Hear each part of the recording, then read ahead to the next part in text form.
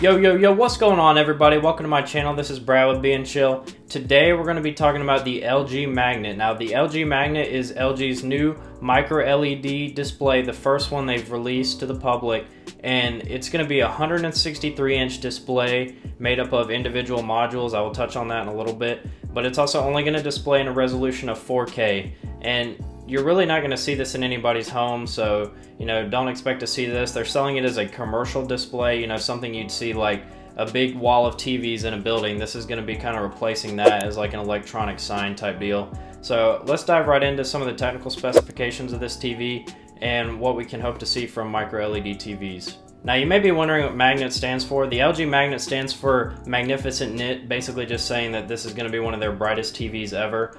And one of the most important parts about micro LEDs is that they allow for true blacks, because the pixels can be turned off completely instead of just, lowering their brightness or changing their color to as close as they can get with black, which is going to allow for blacks on these TVs to be true blacks, which is going to be the first time we're seeing it in your commercial TVs. And you're also going to see better quality colors, and you're going to see wider viewing angles with these TVs.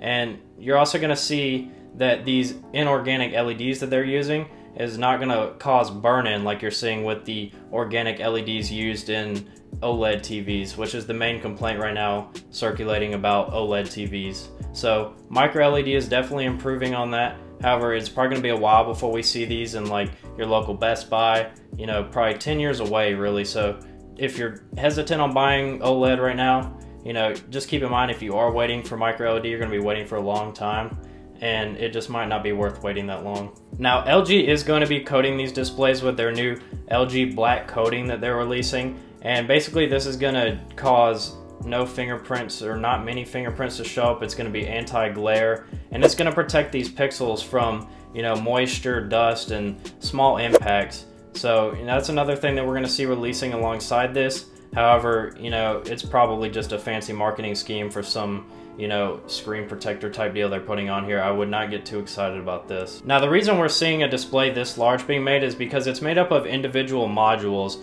and these modules are going to be the LSA B009, and they're going to run at a resolution of 640 by 360. And if you get really close to them, if you notice, whenever they do demos of these events, they always will block off front of the TV. That way you can't get that close to it, because you'll be able to see the lines if you look really closely where these individual components are meeting together, and that's not something you want to see in your house. So this is definitely like a commercial sign type deal you're going to put up in a big building, and nobody's going to get really close to it. So that's one reason why this technology is not quite ready yet. Now, if we look at the specs here, you'll see that the pixel pitch is only 0.9 millimeters, and this is really more in mini LED territory than micro LED. So we're definitely seeing this as kind of like a marketing scheme where they're saying that it's micro LED when it's really not. And we're definitely going to see improvements in the future. However, this is definitely them trying to grab some free press over the announcement of this micro LED TV. Now, the reason we're not seeing this TV launch as an 8K TV is because this pixel pitch of 0.9 millimeters is simply too big for them to place these little micro LEDs next to each other. So it's going to be a while before the manufacturing process catches up, but for now, this is the best that we can get. And also, if you look here at the nits, you're going to see that this TV has a peak brightness of 1200 nits, and you're going to see an average brightness on this TV of around 600 nits. So, it's noticeably bright. I want to know just how expensive this TV is probably going to be. A comparable Sony Crystal LED TV just launched, and it was selling for around $350,000. So, that's definitely out of my price range.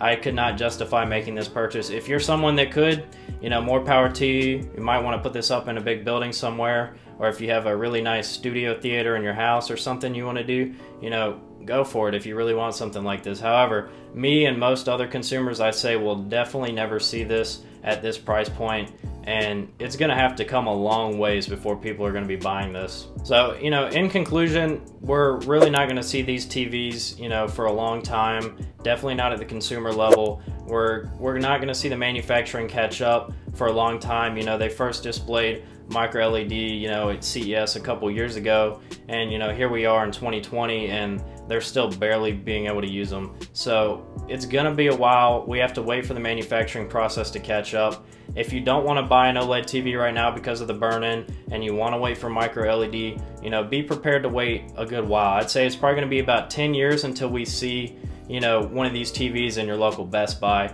at a price that most people could afford. So if you're willing to wait, you know, go for it. But, you know, I would highly recommend just going and, you know, getting like a cheaper TV to hold you over if you have an older TV.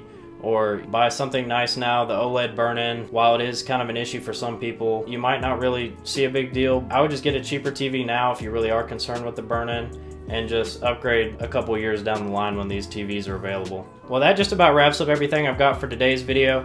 I hope you guys enjoyed it. You know, it's very interesting to see LG release this new Magnit TV, and, you know, I've definitely got my eyes peeled looking forward to micro LED technology in the future. We are going to see mini LEDs coming into the iPad Pro soon, so, you know, the technology is improving, it's getting there, but, you know, we're still a good ways away. That's all I've got. Once again, this is Brad with Being Chill. Thanks for watching. Don't forget to like, comment, and subscribe. It's much appreciated. I'll catch you guys in the next one. Peace!